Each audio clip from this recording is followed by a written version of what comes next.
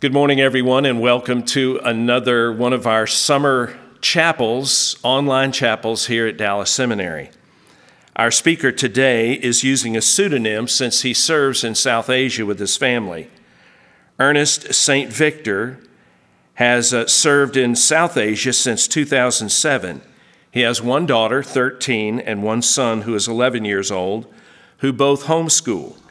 He leads a team of local and international believers in spreading the gospel, developing disciples, planting churches, and training leaders. He has a Bachelor of Fine Arts degree from the University of Georgia. He and his wife both earned THMs from Dallas Theological Seminary. And he earned his PhD in 2019 from Southeastern Baptist Theological Seminary. He is the author of a series of theology books for children called Big Thoughts for Little Thinkers, and he blogs at gofarzio.com. He loves drawing, reading, traveling, and writing in his spare time. I'll never forget when I was about 11 years old, my dad lowering me head first by my ankles into a dumpster.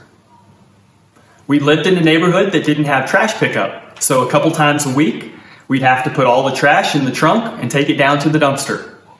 On this one occasion, I was with my dad, and when he threw the garbage bag into the dumpster, when he let go of the car keys that were also in his hand. So I had to go head first into the dumpster and try to find the keys. Maybe you feel like you are going head first into a dumpster. Maybe you feel like your life is a dumpster fire. We're in the middle of a global pandemic. Last night, there was a huge cyclone that came through South Asia. There's swarms of locusts, killer bees, political and civil unrest, and endless Zoom meetings. What do you hold on to in hard times? What do you believe about God? When you come through a time of suffering, is your faith stronger or is it in shambles? Reveling in your relationship with God as Father. It's one of the keys to enduring hardship. We get to call God Father. It's an amazing privilege, something so marvelous, but I think we often lose sight of it because it's familiar. But it certainly wasn't familiar to Jesus' original audience. On a couple of occasions, the Jews picked up stones to stone Jesus because he had called God Father. Since 2007, my family and I have lived in South Asia, and we've worked in a Muslim context. And when you compare what Muslims believe to the great privilege we have of calling God Father, it really stands out. Islam kind of acts as a foil to Christianity. When you compare and contrast what kind of relationship they have with Allah and what kind of relationship we have with God, you can appreciate how valuable and precious it is to call God Father.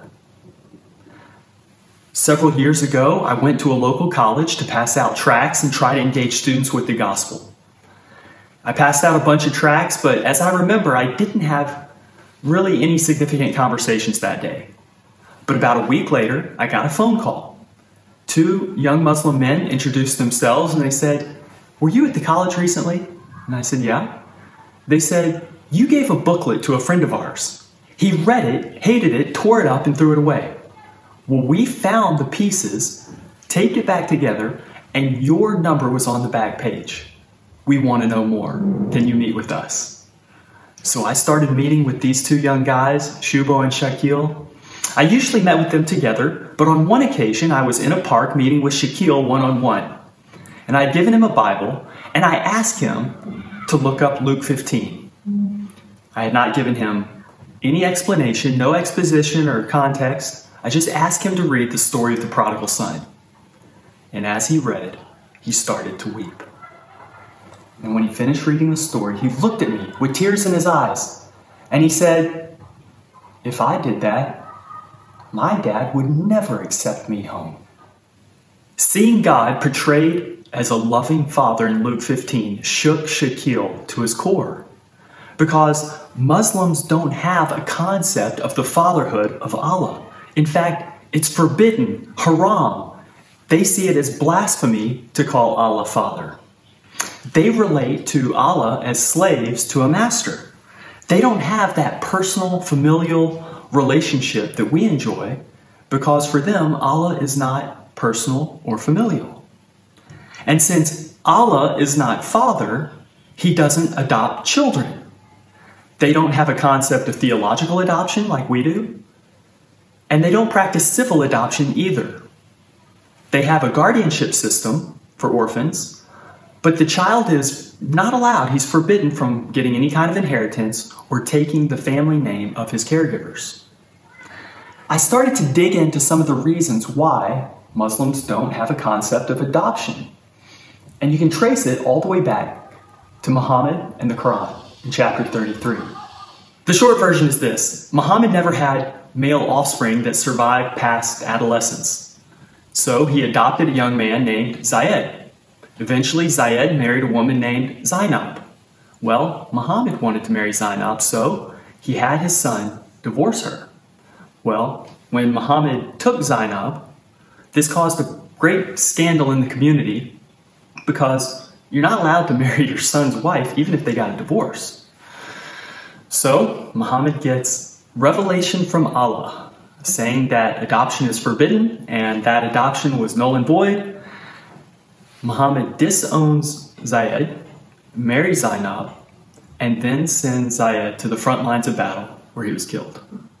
I encourage you, if you ever get a chance to talk to Muslims about the gospel, emphasize the fatherhood of God. Because in this doctrine, we can offer Muslims something that they don't find in Islam. The fatherhood of God opens the way for us to have union and communion with God and assurance of our salvation. When I was neck deep in writing my dissertation, during the most intense academic undertaking of my entire life, God touched me with a profound truth that I want to share with you. At one point in my studies, I had to close my computer, lay my head on my desk, and just weep and worship God.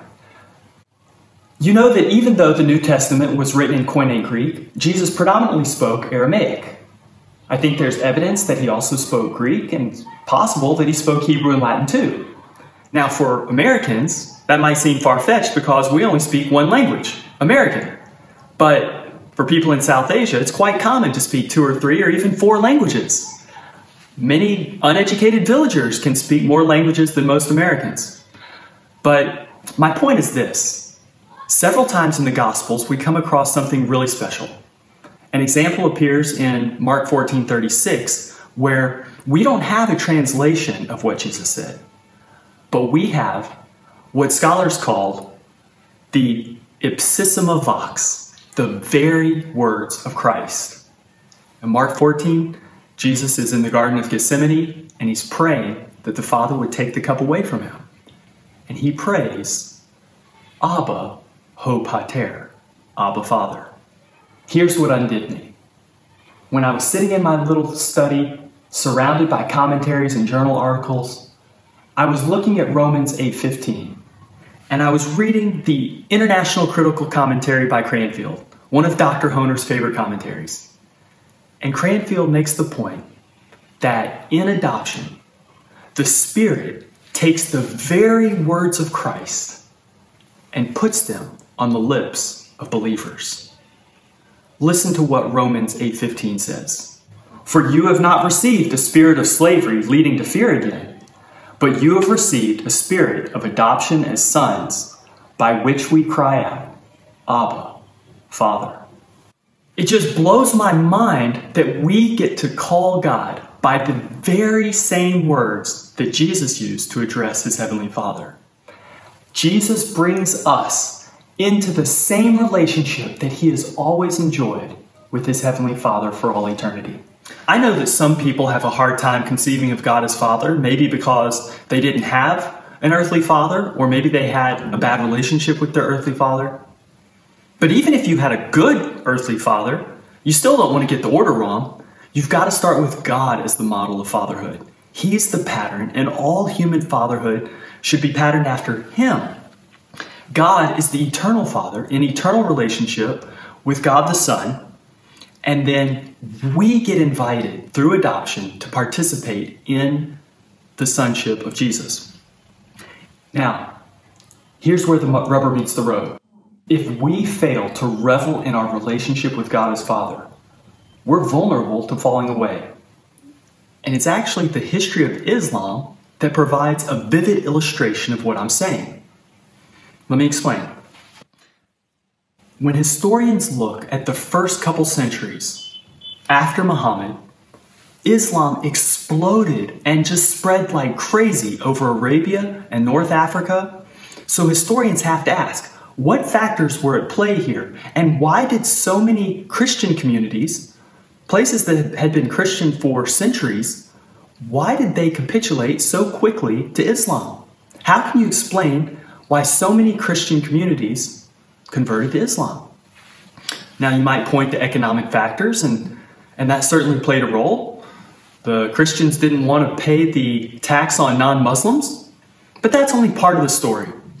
You might say that Islam spread by the sword, and that happened some, but not as much as you might think. You might point to political, racial, linguistic factors, and those were all at work. But that's only part of the story. There's a significant theological dimension that historians often overlook, and it's this. Most of the Christian communities that converted to Islam were heretical. So when Islam came along, preaching a strict monotheism, but continuing to pay homage to Jesus as a great prophet and to Mary as a virgin, the heretical Christians really couldn't tell much difference between, say, Arianism and what Islam was teaching. They could find no compelling reason to bear the steep cost of remaining Christian. But in my research, I found that there were some Christian communities that withstood the onslaught of Islam and did not cave in to the pressure to convert. What was different about them? By and large, Trinitarian communities in Arabia and North Africa remained faithful to Christ.